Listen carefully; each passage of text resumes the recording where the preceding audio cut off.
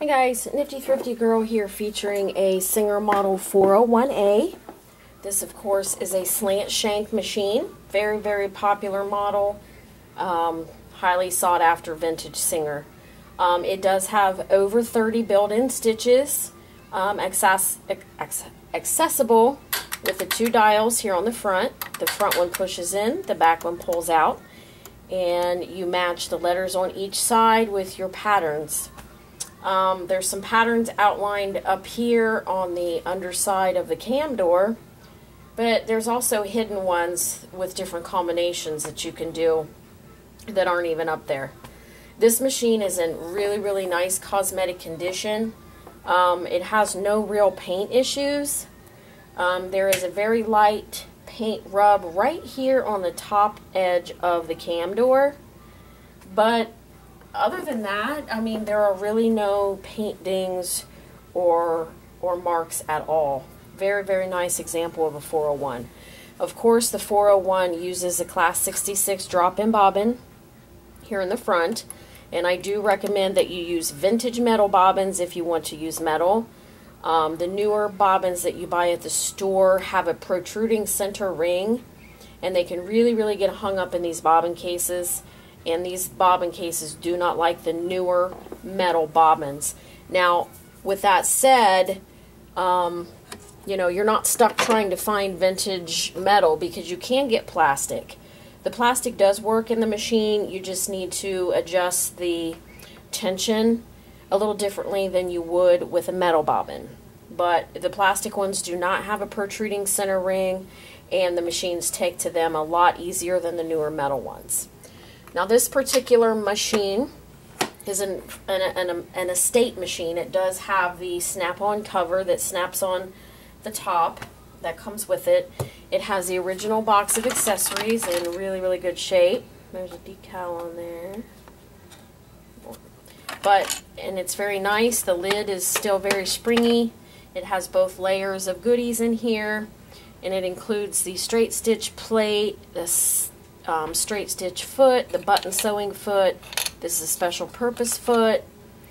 This is a seam or fabric guide, and I am sending you 3 vintage metal bobbins and a plastic, just so you can see you know, how the vintage ones differ from the ones at the store now.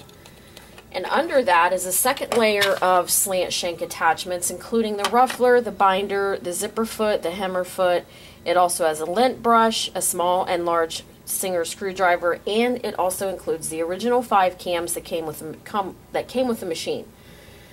Yes, there are 22 total cams available, but this machine has all of those patterns already built in, so you don't have to mess with changing out a cam.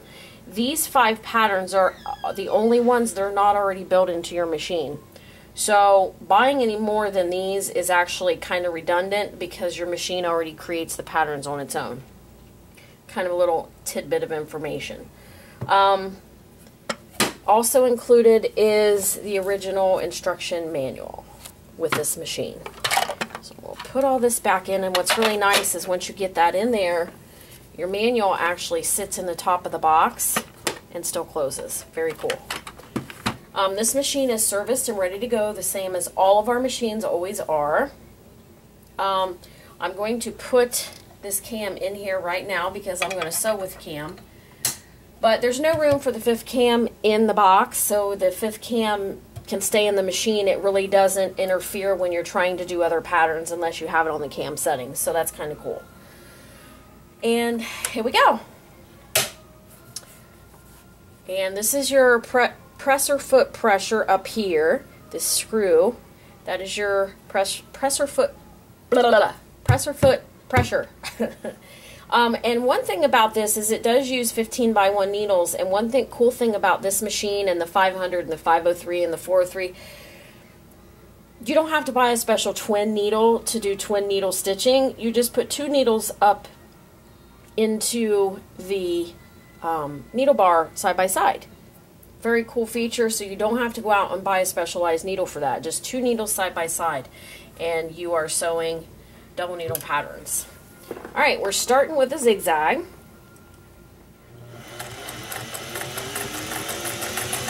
This machine is very nicely adjusted on the tension. Some of them are really grumpy and it takes me a long time to dial the tension in. Sometimes we even have to change out the bobbin case parts a few times before we find parts that will integrate well and let the tension be balanced.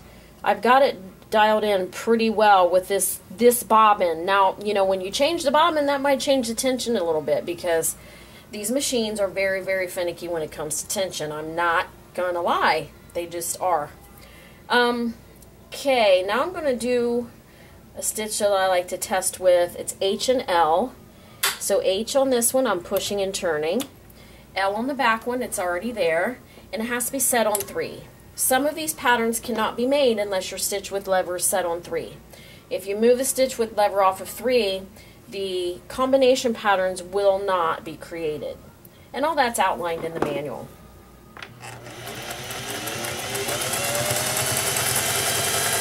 And this is kind of like a domino stitch. I don't know what the proper technical name of it is. I call it the domino stitch.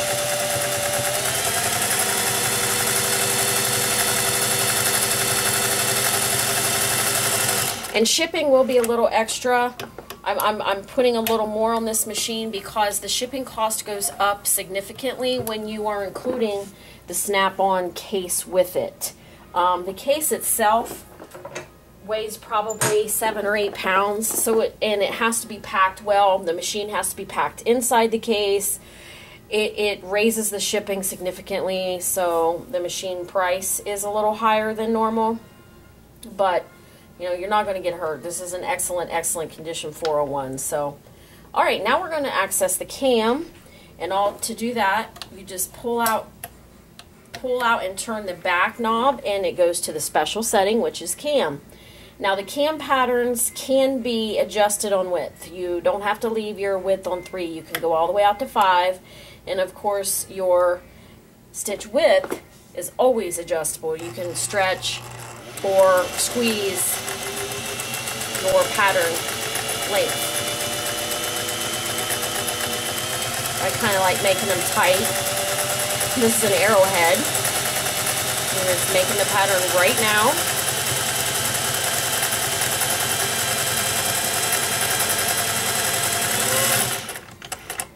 And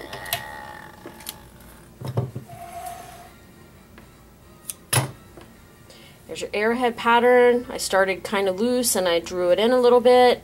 There's the domino. You see it's even on both sides. This is how I test because these machines have a bad habit of not going all the way to the left or the right.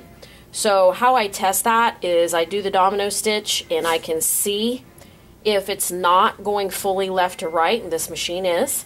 And if you look at the back side, the tension is good. So once again, this is a 401A. It's ready to go. It comes with accessories and carrying case. My email is underneath the video.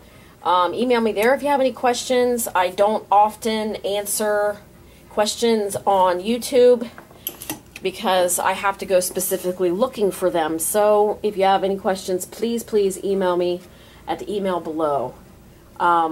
This machine is tabletop ready, or of course it can always be put in a cabinet as well. And that is the Singer 401A.